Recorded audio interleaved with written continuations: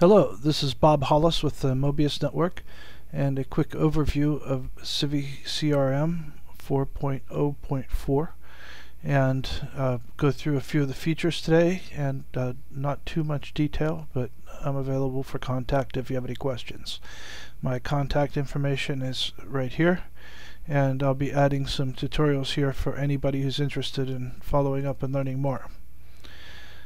So I've set up a demonstration site in working with the Illinois Recycling Association to show how CiviCRM can be used for different groups across the country, and we'll talk about some of the major features: membership management, event registration, mailings, elections, and donation management.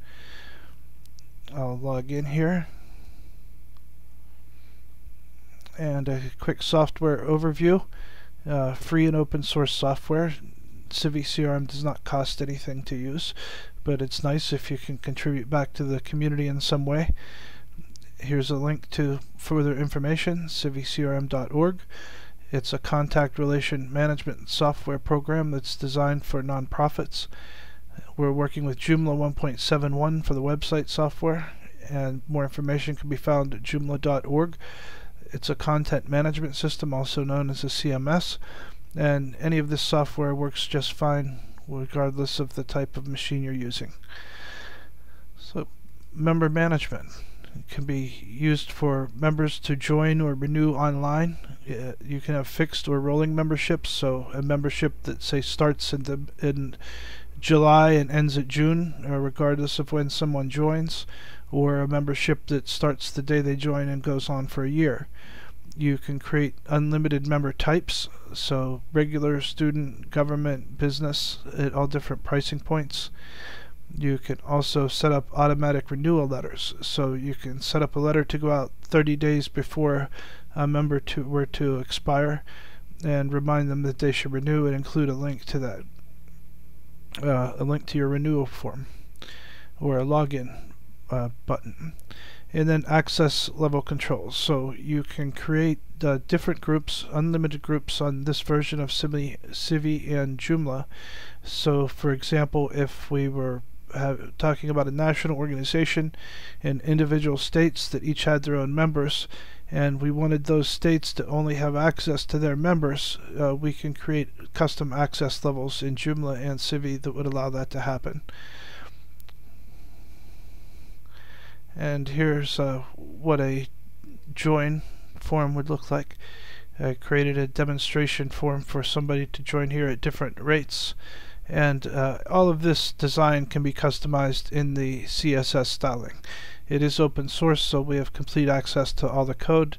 It's just a matter of identifying it and changing the colors and text, whatever you want to use. So you can set up different membership levels. You can also create an option to auto-renew every year and send out reminders letting them know that their auto-renewal will be processed at some point in the near future. Or you could give people an option to pay by check. It already populates with my information because it knows that it's me, and we can determine what information we want to collect here. In this particular case, I also collected county, because counties can often be used for election purposes within a state, determining districts for member elections. And then someone would just confirm their contribution and get a receipt automatically emailed to them. Event registration. Well, members can also edit their own account information. So say I'm a member and I want to come back in and I've moved, I could change whatever information we include here, which would include phone number or anything else that we like to keep in there. Event registration. We can create an event template for conferences. If they recur every year, you can use the same template and just update it. Create unlimited price sets to handle things like different meals, awards, banquets, tours, that sort of thing that might be above and beyond regular conference pricing. Paid by check or credit card. We have a feature where you can register multiple members, so somebody can log in, register themselves, and then add as many different people as they like without having to log in and out several times. It also generates automatic receipts and then adds any activities or events that have been attended to the member profile. You can also use it on site to track actual attendance and then generate reports that include registrations, attendance, no-shows, etc. And you can set it up to offer member discounts or early bird discounts for people who register before a certain date or are members. And here's an example of what a conference registration form would look like, except that it knows I've already registered. So it's showing me the events page with a map that I could use to generate directions. This is all geocoded and built into CiviCRM. Well, I added it so that you also well, it's built into Civi. You just need to add the Google API key, and once you do, it also works with members. So when we look at the back end, you'll see that I can also click on any member and get their address and pull that up on a map. And if I wanted to, I can go in and register another participant. So if I'm from an organization and I've registered and now I want to register a few more people, I can go back in and let's say I want to register 4 more. And now I'm just gonna I just selected the text enter option here, alphanumeric, but really this would be better as a checkbox. But you can see that if I enter in what I'm looking for here, it totals this up and gives me a running total here at the bottom. And then it would allow me to register as many people as I like and enter information for any of those new individuals if I needed to. But that's not going to continue right now.